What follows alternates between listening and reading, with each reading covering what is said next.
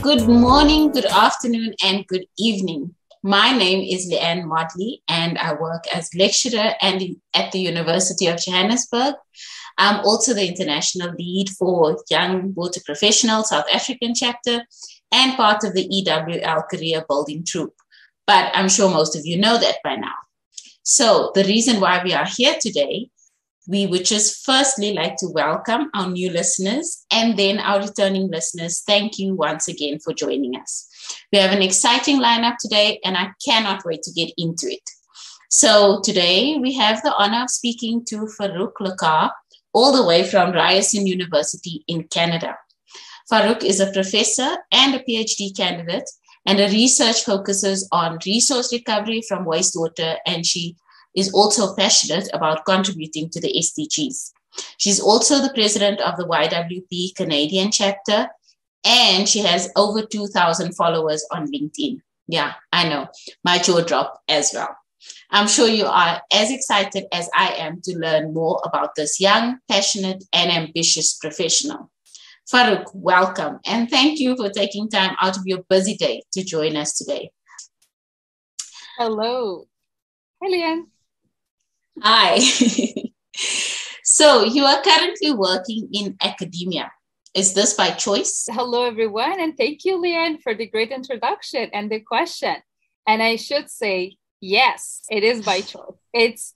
It's very interesting how it started. I really wanted to briefly share this story with you, that how I was a little teenager and I was reading this series of books about teachers who were teaching in high school and how all the struggles and problems that they were solving and dealing with the kids. And it just inspired me so much to be a teacher at that time.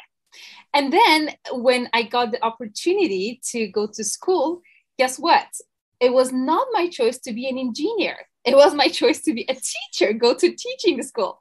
But then I went to engineering school because I selected that part because I love math as well. And then I wanted to transfer. I went to my dean. I was like, can I please transfer to teaching? And I was like, why? And then I was like, because I love to teach.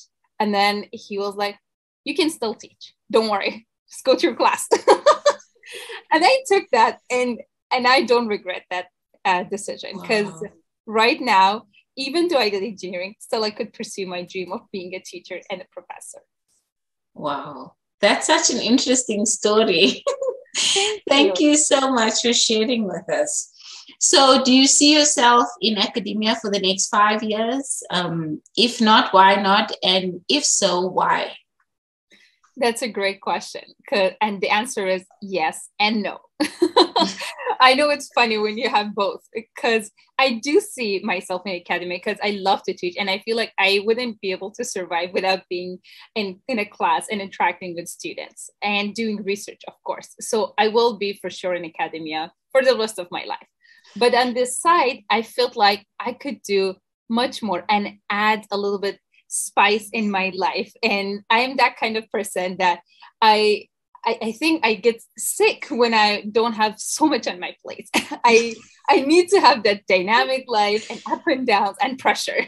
Yes, so yes. I want to also take some entrepreneurship pathway as I did before in my back home. I was entrepreneur and a professor. So similarly now when I'm in Canada, a new life and new path. So I do want to have my own business outside of the academic. Wow, that's so interesting. So what kind of business, if I may ask? Absolutely. Although it's a secret, but it's okay. I'm going to reveal it. So it's going to be, again, academic. That's interesting. So my business will be about having a career college in future. Soon you will hear about it. Wow. Oh, sounds so interesting. I can't wait to hear all about it soon when it's out there. So do you think there's anything rewarding about being a civil engineer in academia? Absolutely. I can tell that for anyone who would like to pursue this path, that it's really rewarding how you can contribute to the worldwide challenges and see that how all these, for example, climate change, the big challenges that people are struggling outside. And as a civil engineer in academy, you have the opportunity to contribute by your research, by your small talks in the class, that you can talk about people's daily routine, even that how you wake up in the morning and you go to toilet, you flush the toilet, which button to use, right? How you can, when you're brushing your teeth, right? This is little things. If you, as a professor, you talk in your class, you're making an impact, right? Yeah. So as a civil engineer, I believe in academia, you can also make an impact. And also, not only that, supervising great leaders and impact makers in the future. Isn't it rewarding when you see in the future that one of your students became someone who is advocate and is shining out there? And he's like, that was my student. Isn't that rewarding? I definitely agree with that one. It's truly rewarding. And I can truly relate to that as well. But do you think there's any difficult issues, with being a civil engineer in academia? Of course, there is always, for human being, anywhere you go, there are challenges. But the good thing is that there are always solutions for it, but you need to know how to deal with it. And I believe for civil engineers in academia, the main limitation is the facilities that they have. I believe that in academia, civil engineers have less facilitation and less facilities or research equipments and things to contribute to all these great things that are out there. Versus if you compare with the industries, they have more money, of course, and more contribution, and they're more visible. Because for the academia, you don't have that luxury to do all those pilot or big scale researchers, right? So I would say this is sort of a challenge. And also the culture and perspective of the audience, the students, the people, and even the industry towards academy, it's a little bit biased and different. For example, there is this bias that they think in academia, people just publish into graduate students, right? Or it's a very small work, right? Which is not fair in some contexts, right? I feel it should be a little bit different. With the little facilities that we're getting, how much more we can do, right? So I believe there are challenges. Yeah, no, I agree with you. Thank you so much for highlighting those. I think we have the same challenges. And one of the main things always would be the budget.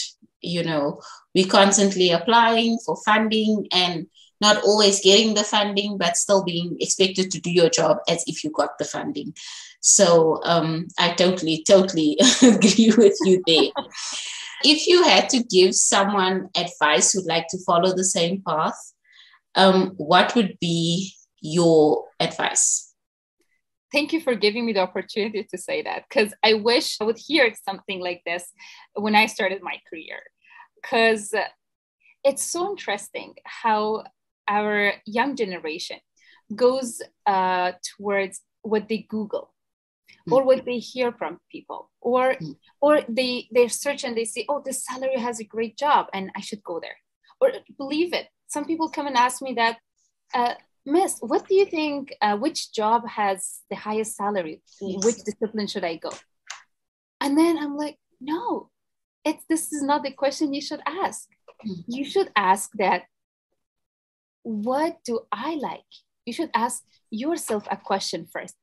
Okay, so then that's where you will enjoy your work and whatever you do in the future. So if anyone wants to follow the same path as I did, I would like to tell them that listen to your heart and see, do you like it? Do you like to be in the class? Do you like to interact with the people? If you do, then for sure, follow the same path. But if you don't, find what you want. That is so inspirational, so inspirational. Thank you so much for sharing. I think we now need to start paying more attention to our emotional and mental health and realizing that money is not everything, because you might have all that money, but if you're unhappy and you're unhealthy, it's totally worth nothing. So thank you so much. That's a very inspiring piece of advice. Thank you. Can you give us 2 fun facts about yourself? Oh, for sure. One fun fact is that my family told me that you can be a great stand-up comedian. Believe it or not, I sometimes when we have a gathering, I did. I went there and I said beautiful jokes and made everyone laugh. Wow. I think that adds up to my teaching as well. When I'm teaching, I go there and I put some jokes inside the lecture, and it makes it more interesting. Probably. Yes. So that's a fun fact about me. And also one more thing, that I love dancing. Wow. Had we known, we should have said, please prepare a 10-second dance for us. For sure. And I love to dance in different songs from different cultures, different languages. So yeah, it's one of my hobbies as well.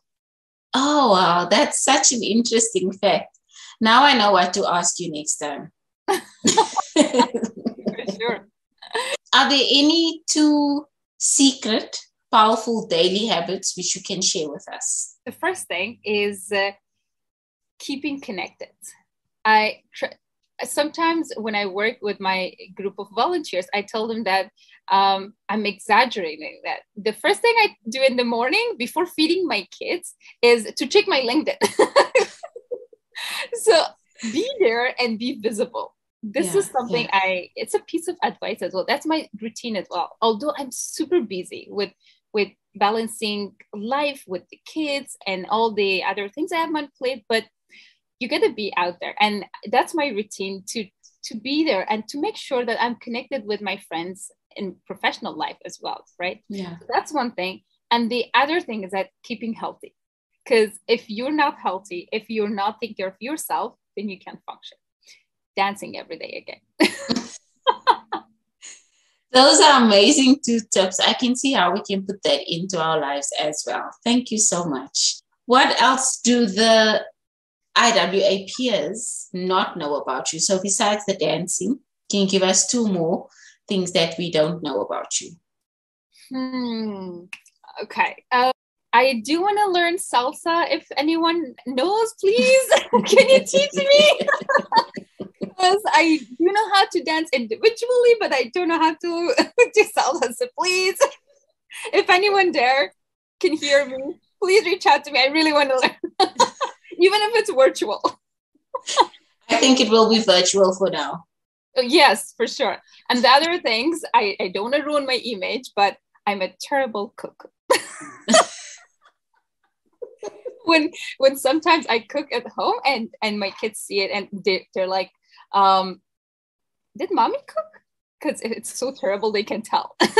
Did mommy cook today? Oh gosh, and kids have no filter. So they'll always give you, things that you sometimes don't want to hear, but have to hear. So exactly. That's right. That's true. Thank you so much for sharing with us. And then obviously, I was so impressed by over 2,000 followers on LinkedIn. I was like, wow, okay, I don't even have one. How do you even get followers? So I want to know more about branding yourself. Do you have anything to share, any tips that some of us like me can use? I think I already give one tip before, that checking frequently and just being active, because it's all about algorithms, right? And so that was one thing, right? And the other thing was just for the LinkedIn in particular, when you are participating to the events, online event, just don't go without having at least 1 or 2 connections, right? Making sure that when you're participating to the online events, at least you connect to 2-3 people on the chat box, getting their LinkedIn, or if they are sharing, most of the events nowadays, they share LinkedIn's profiles at the end of the event. Make sure to take your time to do that, because eventually by the time that comes out and then you make all these followers. And by the way, Leanne, good job with checking the numbers. I haven't checked the numbers. Thank you so much, Farokh.